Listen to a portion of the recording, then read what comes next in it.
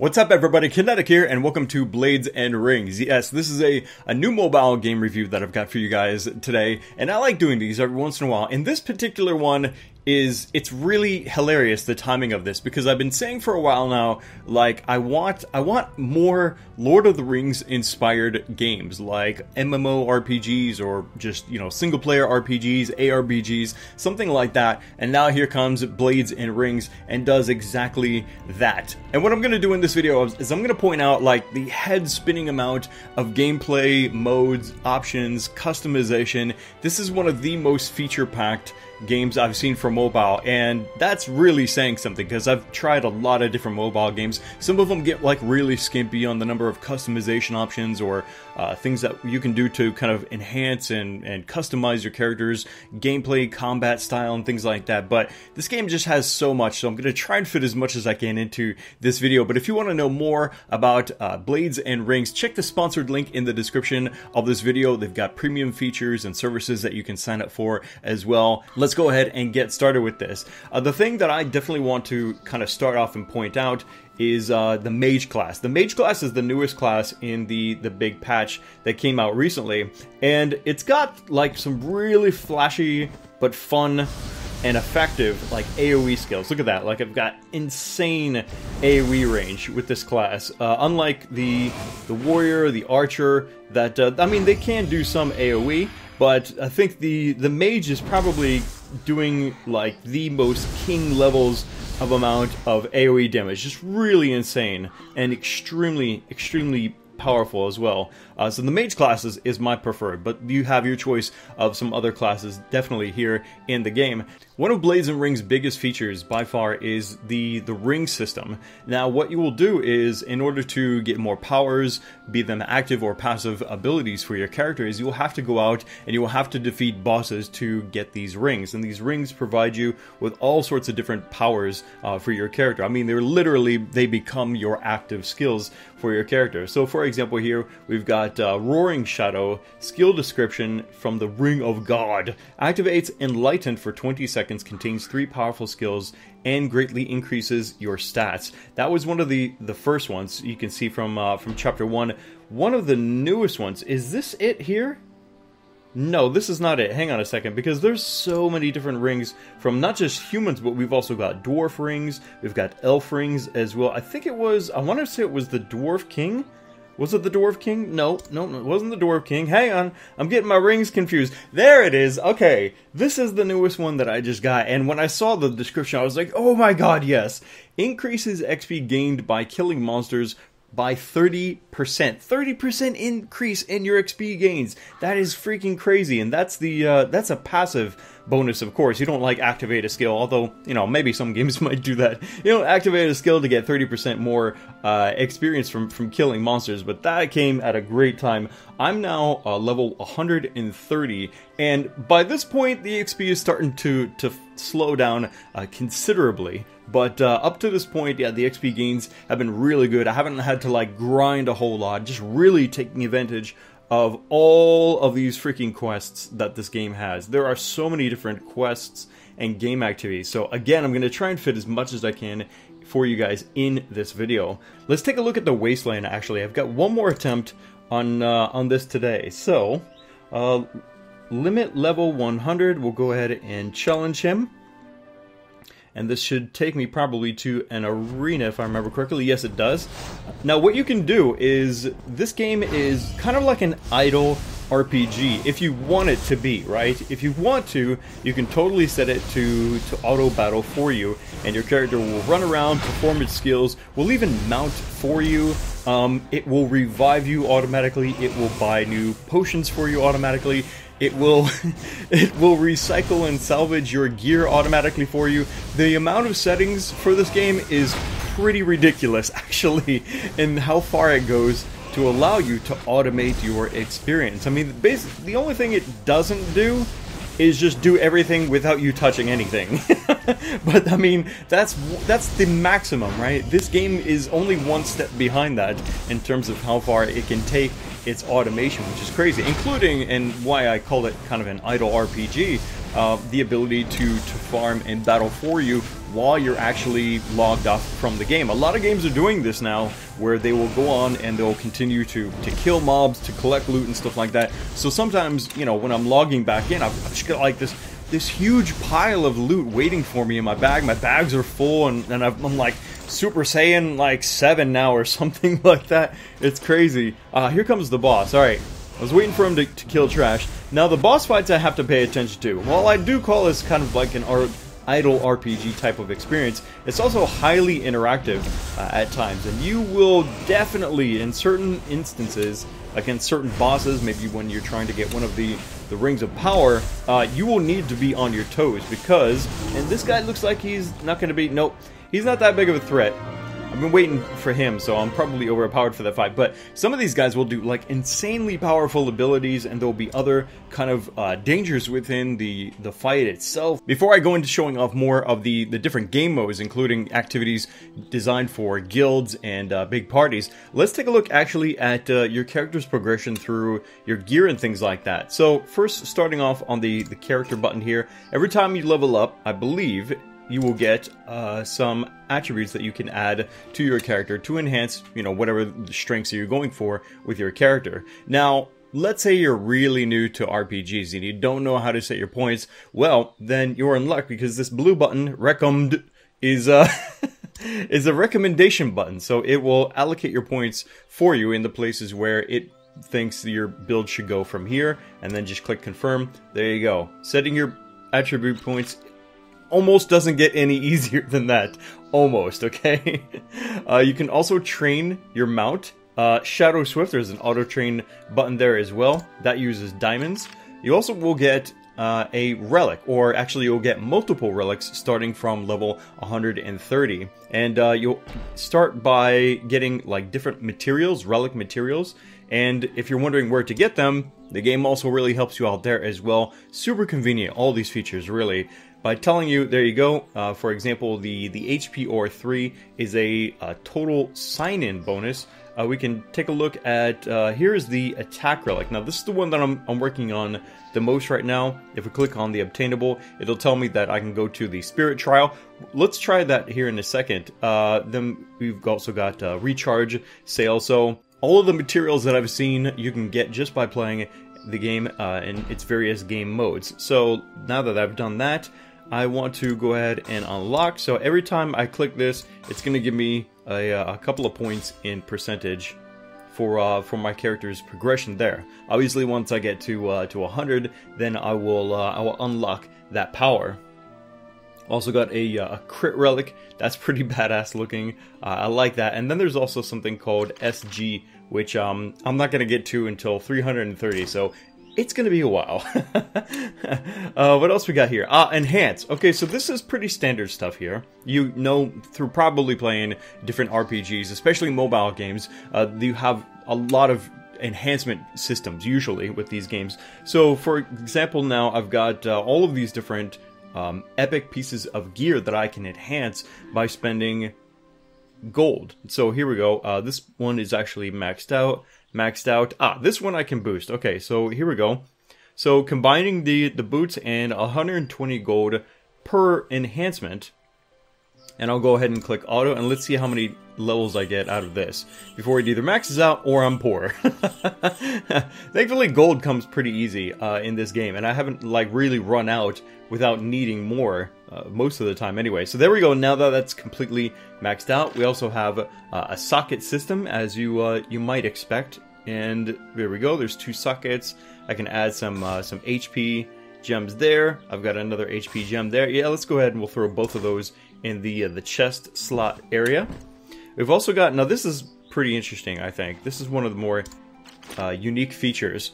We've also got pets in the game. Now, the unique thing about the pets here in Blades and Rings is that they will actually serve as a salvage or a devour pet. Now, what does that mean? Well, if I want to empower my Charpup here, like get him some more levels above 55, then I can devour old gear. Now, I don't actually have any gear specifically that he is looking for, but if I had, for example, some old purple gear that was sitting in my inventory that I've replaced since, because I got a better piece, I could select those pieces and then I could devour. In this case, I've just got some tokens, so I'll go ahead and devour those, and yeah, that got me a little bit of some XP for my Sharp Up. So it's a really interesting and cute system, I think, that, and you can see him down there by the horse's legs. That's a way that you can make use of old equipment that you're no longer wearing for your character. Is just give it to him, and he gets more powerful, which I think is pretty cool. It's kind of taking, you know, your dog eating your shoe to the next level. All right, so next up, let's take a look. Actually, let's quickly take a look at the achievements. Now, this is one of the means in which you can get a lot of premium currencies and materials and things like that. Like, look there, there's 200k gold and some diamonds for some easy achievements, and you'll get these all freaking day. There are so many different achievements that will feed you different currencies. Now, there's also the rune system. Now, as you level up, you'll unlock more of these rune slots, and these runes act as another form of progression for your character and ways that you can empower them. For example, here with this Fury rune, I'm getting plus 100 or 315 to my attack, and on top of that, I can also upgrade these gems. So there's an upgrade button there, and that just spent out a certain amount of the rune seeds, that blue kind of gem-looking icon down there. That's the rune seed and the rune seed count. I've also got over here Incise, and this is going to give me a plus 9.5 hit percent chance. Can go ahead and upgrade that. Now, if I want to, of course, I can select a rune, hit replace, and then this is going to show me what runes I have currently in my bag. Now, I've sold a whole lot of my runes that I didn't need, and salvaged them to become rune seeds. That's what you can do with your old runes, or runes that you're not even using in the first place. Maybe you've got doubles or something like that. Go ahead and salvage them. In fact, that's what we're looking at right here. Fast salvage, boom. I just got 15,000 rune seeds now. There's also an exchange system here. By acquiring a certain kind of currency, then that you farm up, you can get some really like top tier runes by doing that. So pretty much everything that I've seen is acquirable just by playing the game.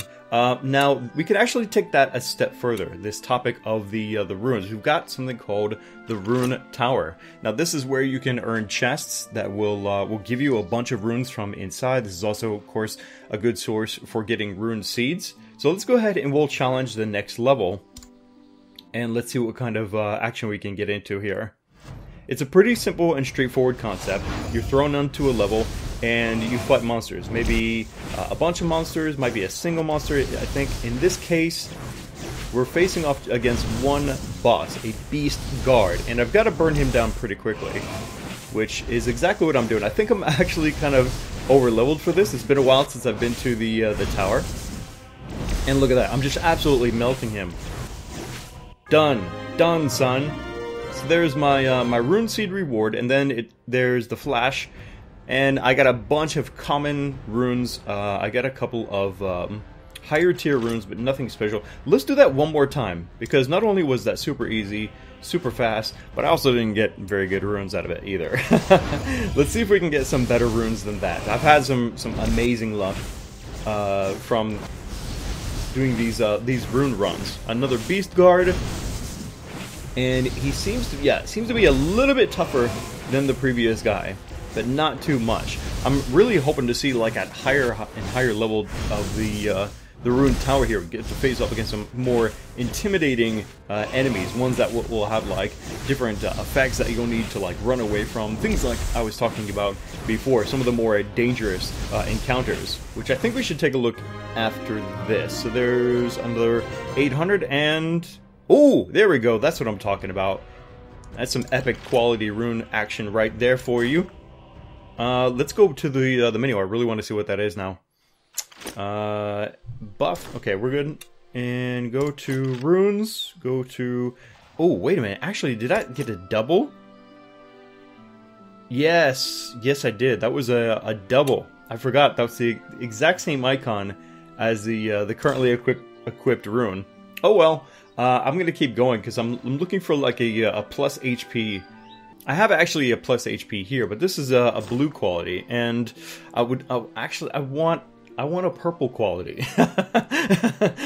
Like I'm getting really like picky about this now, and and for good reason. I mean, the higher the quality, the more you're getting out of it, right? Now, I think I mentioned a little bit about guilds. Guilds are a very big part here of Blades and Rings. Not only are they, you know, a social platform for you to connect with other people, but that's more than likely going to be the way that you actually team up and form groups to do lots of the different content, including feasts. There are a lot of timed events that take place on a daily basis or weekly basis and things like that, and I'll go and show you guys the schedule here soon. But yeah, guilds are a huge part here. It's not easy getting people to like randomly form groups. It seems like, despite all of the activities here that I've seen. Like, we've got the Demon Abyss, we've got the Trial bosses here, we've got the server bosses. Let's take a look at the server boss menu here. We've got all of these server bosses.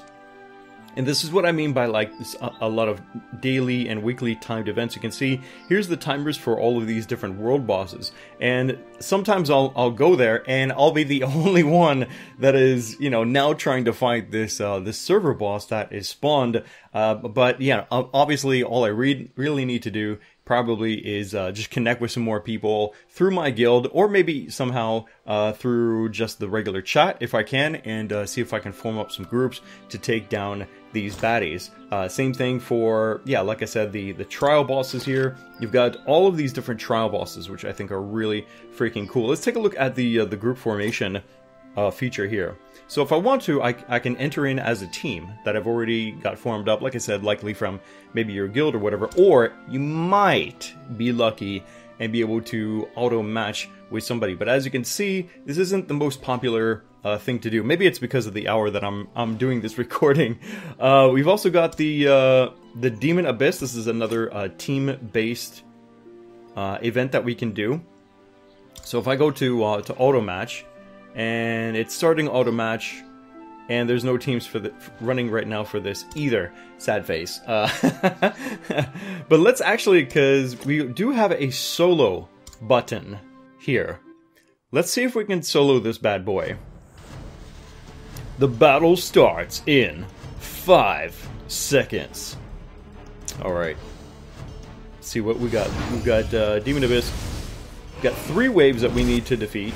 We're on wave 3 now, and I've killed over 200 of these punks, and I've barely taken a scratch. I'm not even sure if I've even consumed a potion yet at this point, which is totally automated for you, by the way. We're getting some sweet XP. I just leveled up there. This is really good XP gains. Look at that. Look at the green bar down at the bottom. Look at how fast it's filling up. This is freaking crazy, dude.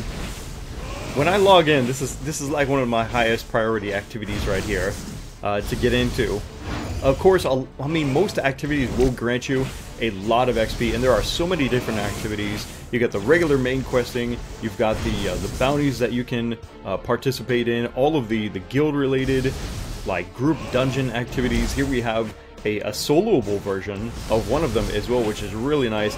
2, 1, and done. 257 monsters. I got ridiculous amounts of XP. I got over 1,056 more XP than the last time that I was here. That is pretty freaking awesome. Alright, so let's take another look at the daily section here. Oh, I remembered now. The timed events, right. So from this menu, you can see all of the daily options that you have for game activities, right? Which is right up here in the top right near the ring icon there. And then you can go to the timed events, and this is going to show you like what's available on a more rare basis. So for example, here you can see that there's a guild feast, there are GVG activities. This is it here. Here's the spirit trial. And then from here, from the retrieval menu, we'll click on retrieve. And there we go. We got that. We've also got the guild feast. We've got minority. Minority can retrieve 2 times. Total price is 30 blue diamonds. So basically what I'm doing is, rather than, instead of going out and participating in these events like on the spot, if I want to, if I don't maybe have time to make it to the event or something like that, I can come here and I can spend diamonds and still get the rewards out of it. I mean, you know, schedules are schedules, maybe you got school or something like that, but you still want the rewards from these events. You can totally still get in on that. So yeah, there you go. I spent out a bunch of diamonds, but at the same time I got a ton of rewards for it. There we go. There's some steak. God knows I love steak. Oh wow, I'm really close to unlocking this relic. Hang on. Hang on. Oh snap! Oh! I did not realize that that added up to that much progression. That is freaking awesome. There we go. I just unlocked my attack relic. That is one sexy looking item too. Oh man, and here's some more that I can add to my HP relic. Yeah, let's go ahead and do that. Dude, those gold level progression consumables are insane. Okay, you know what? I really want to take my revenge on this guy right here. This Dwarf King has been the bane of my progression now for a while. I have challenged this guy a couple of times, and he is insanely powerful. I've I've had to put him on pause while I go level some more, while I get my relics and stuff like that. If I can get this ring, it will really be awesome. Let's go ahead and let's challenge this dwarf. And let's see if I can finally get this freaking ring. Okay, so here we go. Starting off, there's going to be some basic scrubs that I need to get out of my way. This is like the just the beginning waves of enemies that I need to exterminate. We've got a timer of 10 minutes, which might sound like it's a lot, but well, oh boy, here he comes. Here's the Dwarf King. This bastard, you are going down this time. I am not going to fall again to your tyranny. Oh, here he goes. Go, go, go, go, move. Alright, cool, I got out of it in time. Alright, yep, there we go. There's that auto mount. Once you've been running for X amount of seconds, your character will auto mount. It's pretty insane. Oh crap. Move, move, move. He's trying to, yep, there he is. He's trying to ninja me. He is slick, man. I don't know where he got those teleport skills from. It's probably from the ring. That's why we need to take it from him. Any second now, he's gonna be doing it. I know it. Yep, there he goes. There he's going. He's trying to ninja me. Nope, not happening this time, son. This is bad. He is actually kicking my butt right now. Alright, come on. Alright, dismount. Whoa, whoa, whoa, whoa, whoa, get out, get out, get out, get out, get out. I won! Oh! I don't believe it! I don't believe it! Did you see how close I was to dying? I finally beat you, you bastard! Oh, finally got this ring. I thought it was gonna be... I had no idea how many more attempts it was gonna take. Releases lightning bolt to attack 4 targets, deals 500% skill damage to the first target. Damage decreases as it reflects. Oh, I'm gonna wear that with pride right there. Boom, look at that. New skill slot unlocked. Yes. Yes. And you can see up in the upper right corner there, the ring icon is glowing very brightly to indicate, look at that, new ring power acquired from the chapter 2. That was only the chapter 2 dwarf.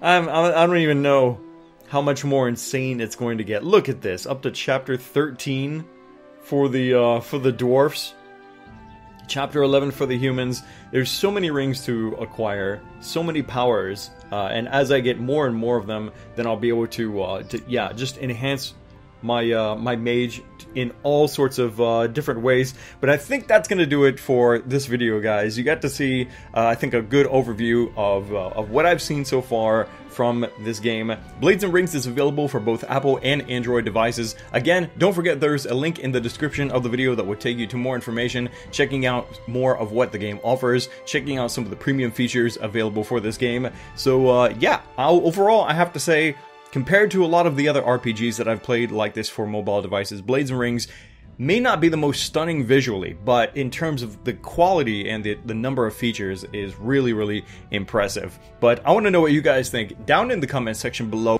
Click the like button to support these first look videos here on the channel, and make sure you subscribe so you don't miss the next video. Thanks again for watching. This is Kinetic, and I'll see you next time.